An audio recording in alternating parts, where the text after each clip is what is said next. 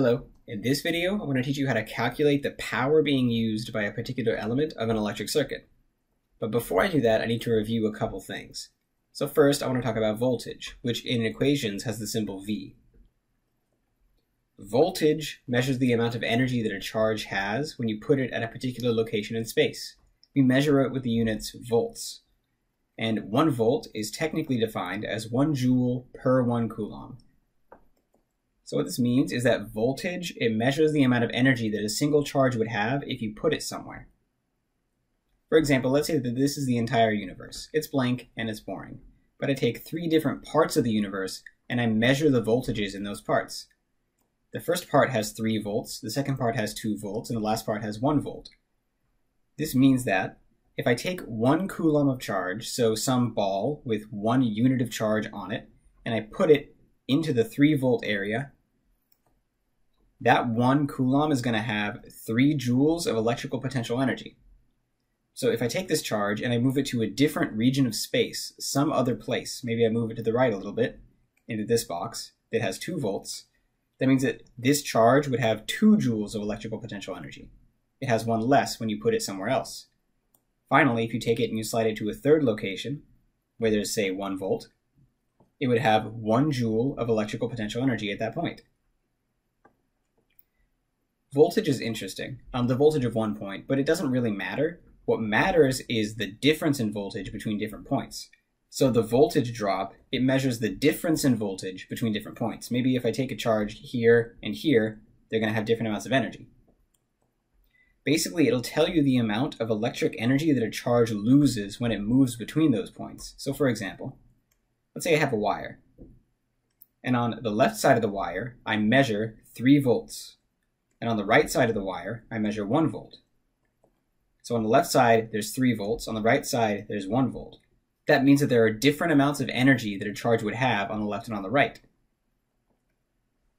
And it would mean that the wire, if I move an electric charge through the wire, it will experience a voltage drop of 2 volts.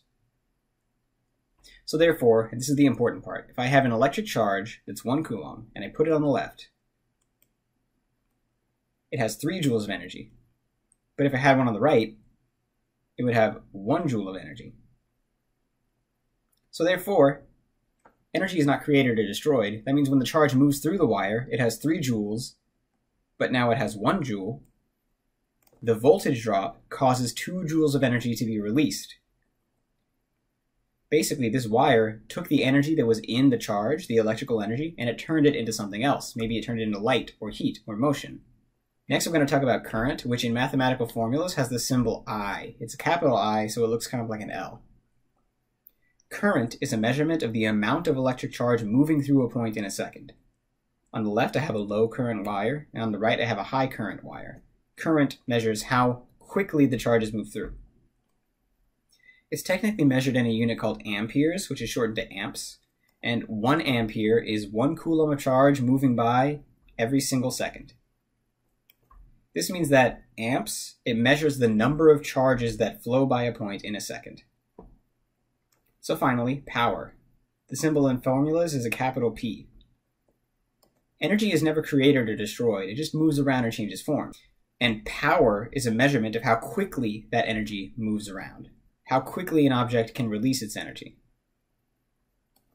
Technically, power is measured in a unit called watts, and 1 watt is 1 joule of energy being released every second. So as a quick illustration, a light bulb can actually release the same amount of energy as a grenade can. This specifically is a Russian F-1 grenade. They used it in World War II, and it used about 60 grams of TNT. If you do the calculations, you can figure out that that holds about 251,000 joules of energy. A simple 1 watt light bulb that you run continuously for 3 days straight uses the same amount, about 251,000 joules of energy. The difference is the time that it takes to release the energy. So a light bulb will release this in 3 days, which is about 259,000 seconds, and the grenade releases the same amount of energy in 0.005 seconds, way shorter. It's actually about 50 million times faster. It's 50 million times more powerful at releasing the energy.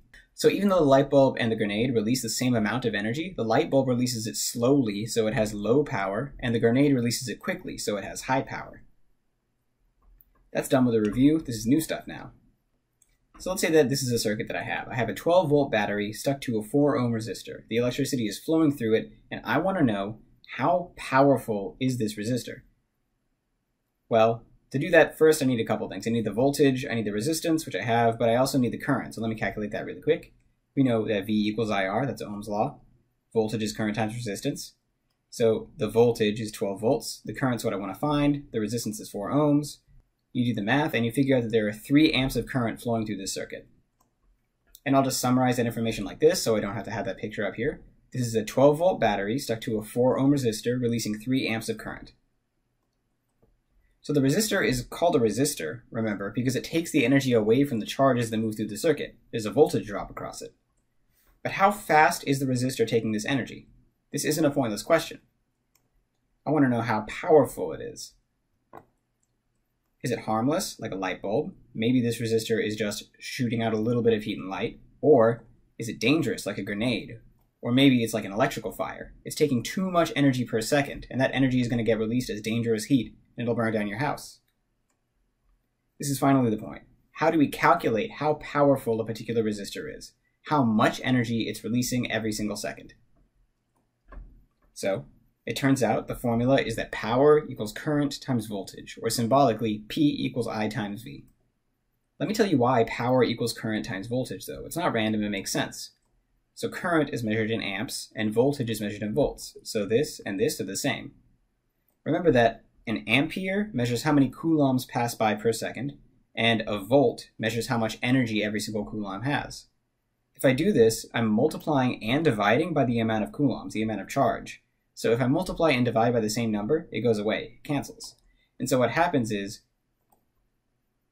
volts times current ends up being the same as joules per second, which is the same as watts, which is the unit for power. So that's why it works out. Let me show you how to use it. Power equals current times voltage. So if I have this particular circuit with 12-volt battery stuck to a 4-ohm resistor and 3 amps of current, I would just look at the current and the voltage. None of the other stuff matters. The current is 3 amps. The voltage is 12 volts. So 3 times 12 is 36.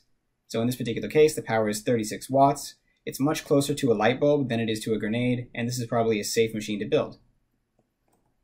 There are 2 more equations for power, but they're basically the same thing. I take the power equation, power equals current times voltage, and I combine it with Ohm's law, which says that the voltage drop across a resistor is equal to the current times the resistance. So, this is Ohm's law. I can actually rearrange it by dividing both sides by the resistance, and I get this. This is the power law that I just told you. If I take V equals IR, and I plug it into this formula, and I replace voltage, I get P equals I times IR, or power equals the current times the resistance. And then current times current, that's current squared. So, on the right, I have one of the formulas for power that I could use by combining these equations. So I could do the same thing with the other version of Ohm's law, meaning that I could take this I and use Ohm's law to replace it with this. And so I would end up with power equals V over R, which is the same as I, times V. And you can simplify that. It's voltage squared over the resistance.